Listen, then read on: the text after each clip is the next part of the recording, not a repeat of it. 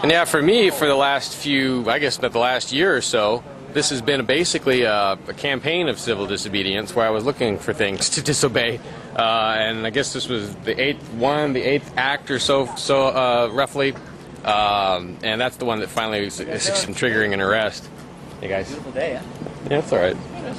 But basically, now that I've done this, I promised I'd keep doing civil disobedience and keep breaking new laws until arrested. So finally, I got arrested. But now that this is sort of played out, I expect to be arrested again. But there's really only two laws I'm going to try to violate, or only two things I'm going to try to disobey that the government tells me to do. And one would be if someone tells me to hurt somebody else, I'd probably be willing to disobey that. You know, many different things hurt other people. And then I guess if the authorities were to tell me to turn off the camera, that's another one I'd be willing to disobey.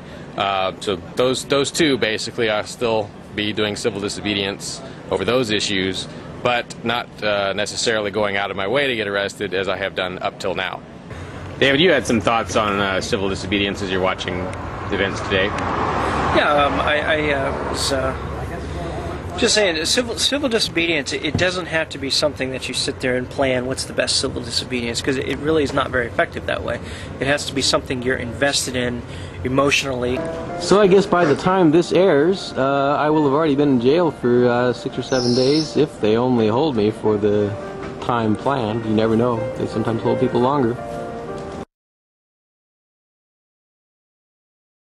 Welcome to Social Sundays, 4 p.m. at Vendetta, 43 Central Square in Keene, New Hampshire. Join an ever-growing group of liberty-loving Keeniacs for libations and conversation. Whether it's the bar, the couches, or the tables, friendly liberty activists are all over, so come up and introduce yourself. For more information, please visit forum.freekeene.com.